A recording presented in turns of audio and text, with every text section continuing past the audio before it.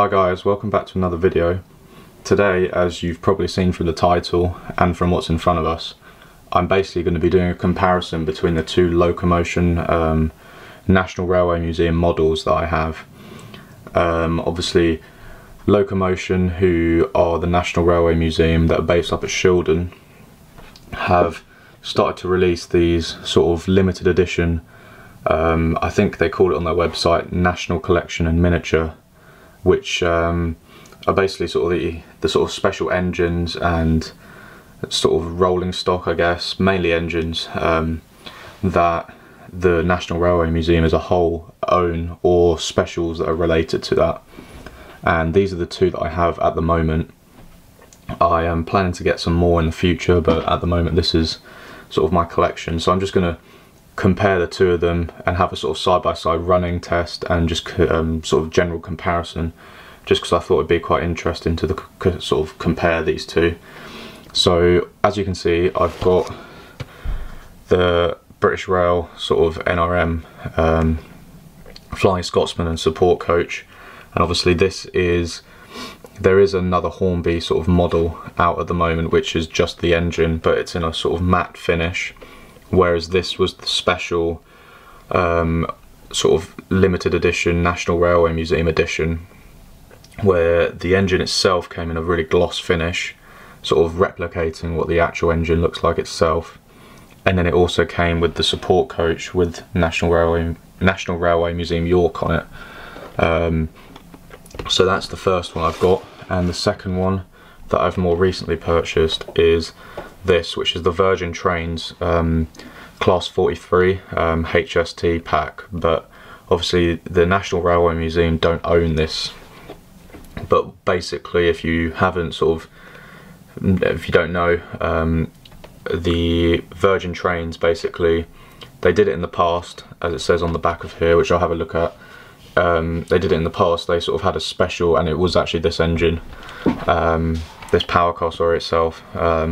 They sort of had a special livery when the National Railway Museum was, I think it was maybe 10 years old, I can't remember.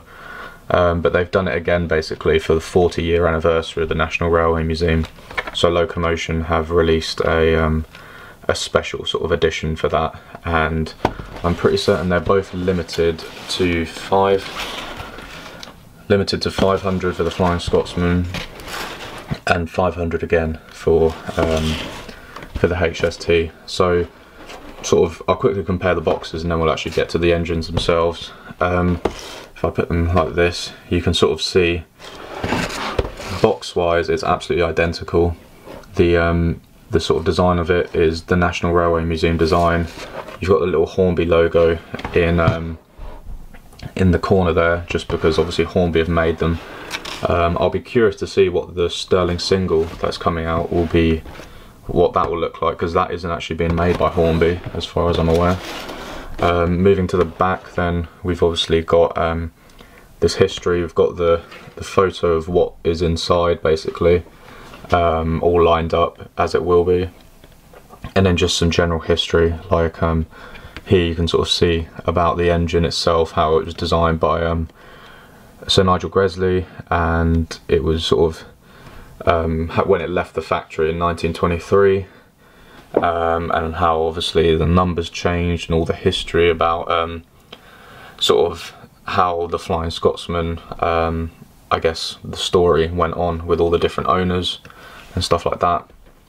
And then on this side we've got more sort of history, well, more information I'd say about this particular sort of model, and you can sort of see here it's sold exclusively through Locomotion, and all the profit goes to the museum, which is, I guess, a good thing.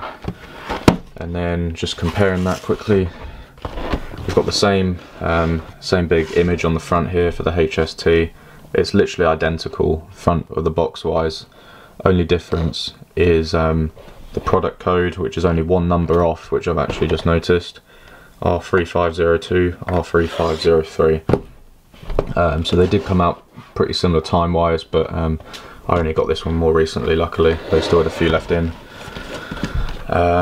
You have a sort of few little images around the box, and sort of obviously the lineup there, but there'll obviously be coaches in the middle. And then yeah, the history of the actual power cars themselves. And yeah, okay, as you can see down here, yeah, it was 10 years. So this power car carried us, it must have been a different livery. I'll try and find a photo of it or something and put it up on the screen for you, of what this looked like. So it had a special livery to celebrate 10 years of the National Railway Museum, and then they've done it again for the 40th, and then a similar sort of information here about the actual engine, and how all the profit and stuff goes to the museum. So yeah, that was just a quick sort of overall view of the two boxes. They're pretty similar obviously, but yeah, I'll just move the camera and now we'll actually go and see the actual engines. Okay, so first up we've got the Flying Scotsman, and as you can see, it's obviously got this really nice glossy finish, lots of sort of detailing, and yeah, just really sort of pleased with it. And then we've obviously got the support coach behind, and yeah, the sort of, I think these sort of limited edition sort of runs by the National Railway Museum sort of are really popular, really good sort of limited edition sort of things to have, and yeah, just sort of bringing some more variety and stuff to the sort of hobby. So I'll sort of have a little running session with this first, and then we'll move on to the Class 43 over there.